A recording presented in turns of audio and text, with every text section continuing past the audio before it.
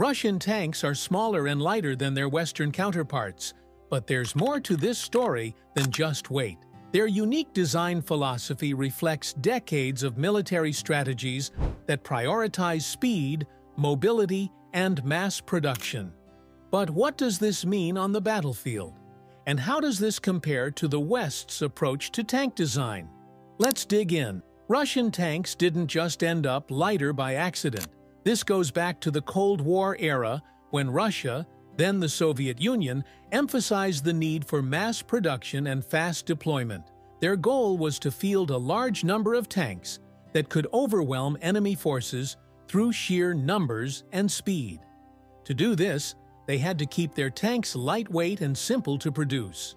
Western tanks, on the other hand, evolved with a different mindset. Countries like the US and the UK focused more on technological superiority and battlefield survivability. Instead of producing vast numbers of tanks, they aimed for fewer but more powerful, heavily armored, and technologically advanced vehicles.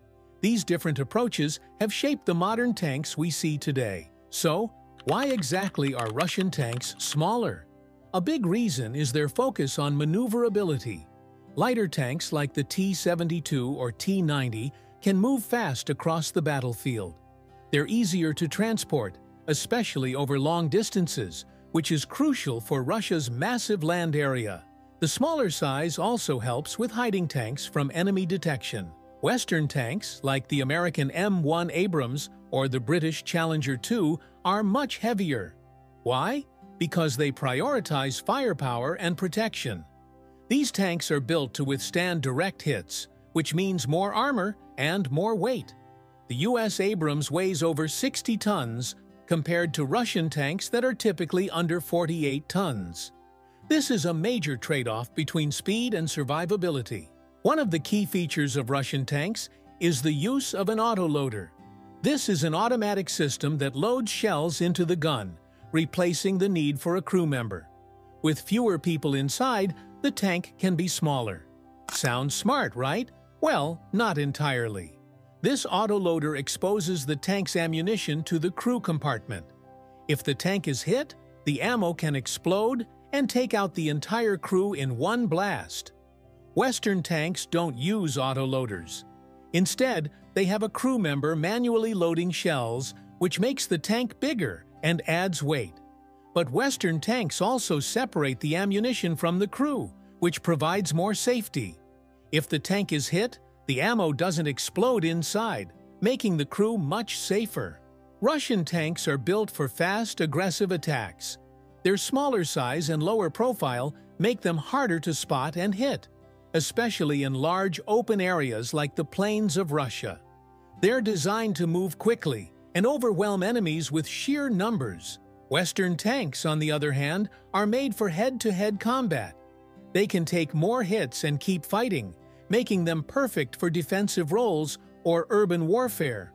However, they're slower, less agile, and harder to transport. In fact, some bridges can't even support their weight, which can limit their movement in certain areas. The trade-offs are clear. Russian tanks win in speed and numbers, but Western tanks have the edge in firepower and survivability. So, which approach is better? That depends on the battlefield. Let's not forget that geography plays a huge role in these designs. Russia's massive landmass is mostly flat and open, making speed and mobility critical for their tanks. They need to move quickly across vast distances, sometimes without the best roads or infrastructure. A lighter, smaller tank makes sense here. Western tanks, especially those from NATO countries, are designed with different battlefields in mind. Urban combat, mountainous regions, and more complex terrains mean they need tanks that can handle rough conditions and withstand heavy fire. The extra weight helps them do just that. Now, in today's conflicts, like in Ukraine, we've seen the real-world effects of these design choices. Russian tanks have been criticized for being outdated, despite their speed. Their lightweight design makes them vulnerable to modern anti-tank weapons.